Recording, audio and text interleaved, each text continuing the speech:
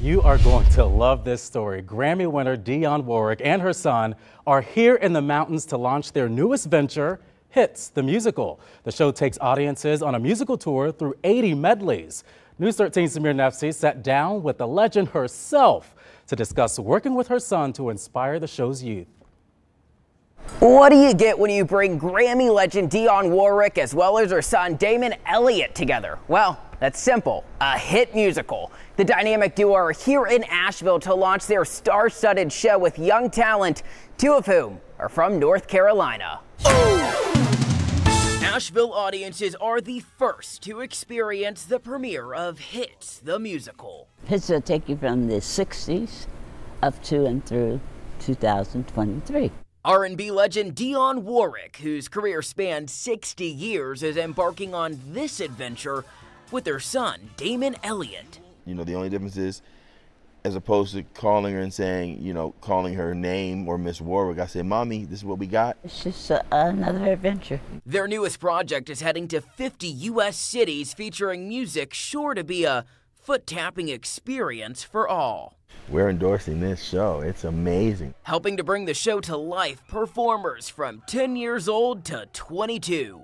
This is these babies' first opportunity to really showcase their talent for an audience. While the talent comes from across the country, the Tar Heel State is proudly represented by this 19-year-old High Point native. Out of all the places that this tour could have started, they chose Asheville, so I'm just super proud. And 20-year-old Madeline Underwood of Jamestown. A lot to take in. Yeah, it's really exciting. It's nice to be able to kick off my first live tour where I'm from. Both call it a dream come true to work with the iconic Warwick and her son. I was starstruck, but she's such a sweet woman, and so is her son, Damon. So, what's it like to work alongside six-time Grammy winner Warwick? She's very honest. If you want to know the truth, come ask Mom. Ask me. In fact, I was able to experience that honesty for myself. Okay, 1, 2, 3. 3, 2.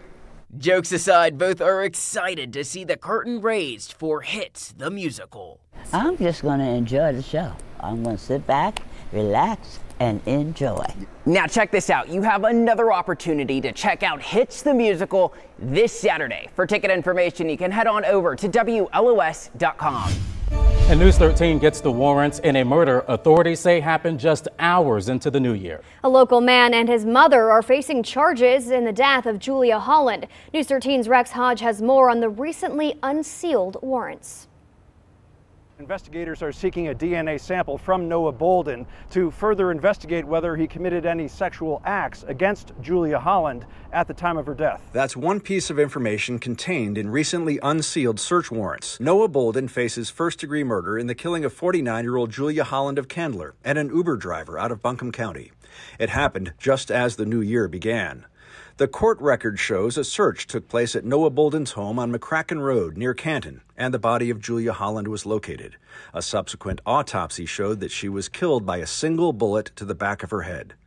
Court documents reveal Bolden had been at a strip club in Asheville New Year's Eve and had contacted Holland for a ride home in the early morning hours of January 1st. Warrants indicate there is probable cause to collect a DNA sample from Bolden, concluding a probable motive for the murder of Ms. Holland by Mr. Bolden may have been sexual assault. Further evidence of sexual assault may support additional felony sex charges. Noah Bolden is in custody with no bond. His mother, Pamela Jean Bolden, held on a $1 million bond, charged with accessory after the fact to first-degree murder. Her indictment says, with knowledge of her son's actions against Holland, she tried to assist her son in attempting to escape arrest by disposing of the purported murder weapon, a gun, or other evidence related to this crime. Court papers show Jean Bolden has made attempts to make bond. The state, concerned if she does, she will return to the location of the secreted firearm and will further engage in the destruction of evidence. The case continues to unfold. Difficult for Holland's family to understand, as her adopted sister told us last month. Work at nursing homes. She was a really good person. She would help anybody. She would literally give her shirt off her back for anybody. According to court documents, both Noah Bolden and his mother have a next court appearance scheduled for March 13th. Nearly 80% of North Carolina hospitals have staffing shortages, and that number highlights the need for more healthcare workers across the state.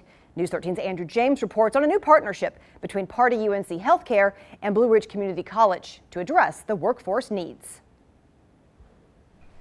We know the healthcare industry has felt the impacts of staffing challenges in recent years. This new partnership is one way to secure more workers in this important field. We're going to go right here to room 2. Terry Jefferson now works as a certified medical assistant at Pardee UNC Healthcare in Henderson County.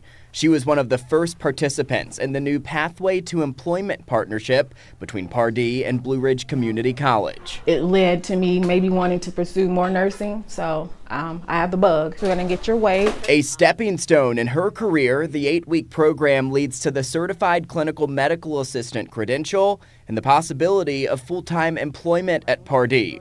It also serves as a new pipeline to fill needed healthcare roles in Western North Carolina. I think the program will help with that because you're getting hands-on experience, not only just in the classroom, but then you're actually going into the clinics where you're seeing where the help is needed. This is a great opportunity for students to explore healthcare careers. Blue Ridge Community College's Dean of Health Sciences tells me this new program is a win-win for the hospital and the college as they work to meet this community need head on. And we'll let the doctor know that you're ready for your visit, okay? Great. We recognize a significant need to address healthcare in the entry level for our clinics and urgent cares, for example, of where these folks work to greet patients as they come in, deliver the initial screening, and help provide any assistance to healthcare providers in the clinic. So I hope that plenty of people hear about the program and take the chance and do it. And if you'd like more information about enrolling in this new partnership between Blue Ridge and Pardee, we'll have that included in this story at WLOS.com.